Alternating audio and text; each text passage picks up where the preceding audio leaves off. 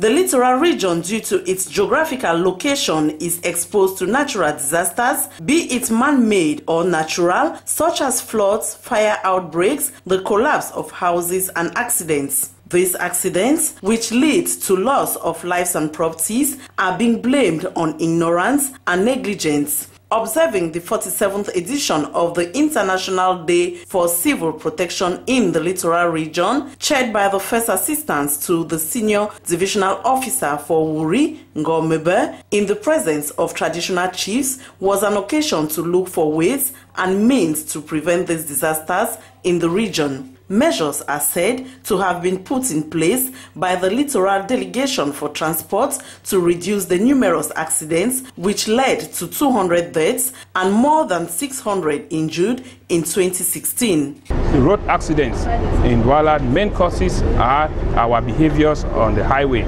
The pedestrian who can't judge poorly the speed of an approaching vehicle and engages to cross the road, risks being knocked down by the car.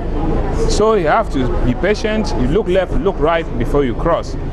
For the other road users, the drivers, you don't have to drive when on telephone. You have to park and then you telephone, then you continue your way.